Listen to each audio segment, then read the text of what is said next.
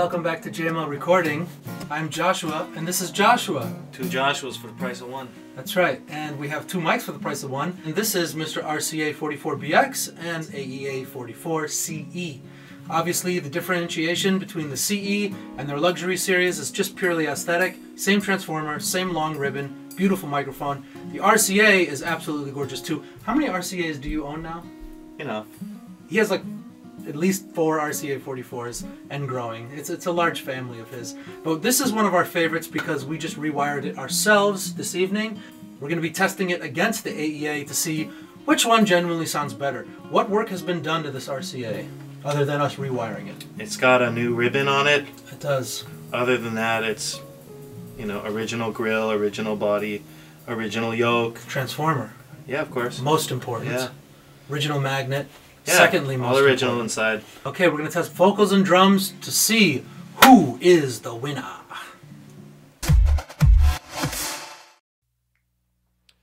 But the film is a saddening bore, 'cause she's lived it 10 times or more. It's about to be read again, as I ask you to focus on the sailors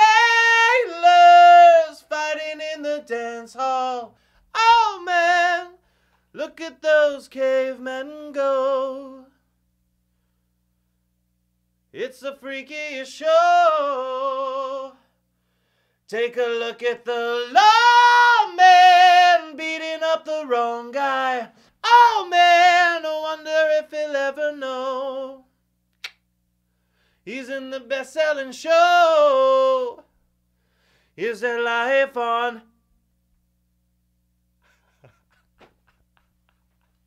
You want it. You gotta come back for that.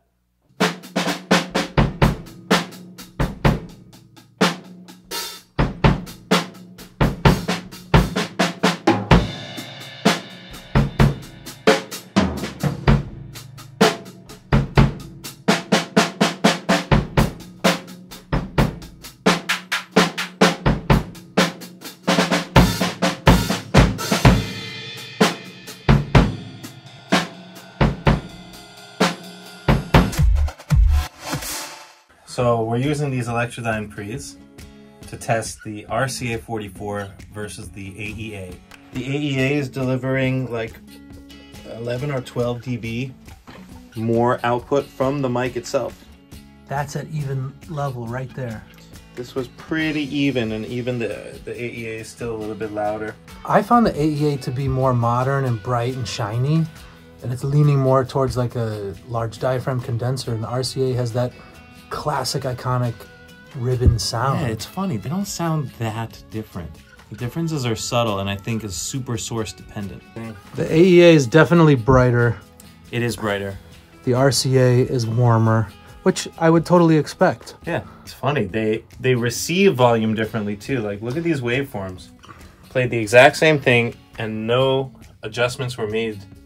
RCA just on top. Look from here to there, right? RCA on top, AEA on the bottom. AEA overall is much more linear, all the way even to the beginning. But I feel like the RCA, you can see it kind of grow. It's more dynamic. A little bit. So you think there's some natural compression? It's probably the transformer in the AEA. Probably. Which one do you prefer? I think they both sound great. I think if you're lucky enough to have either one of them, well can't go said. wrong. Yeah, they're awesome mics. They look great. They sound great. Well said. The AEA and the RCA. Which one is your favorite?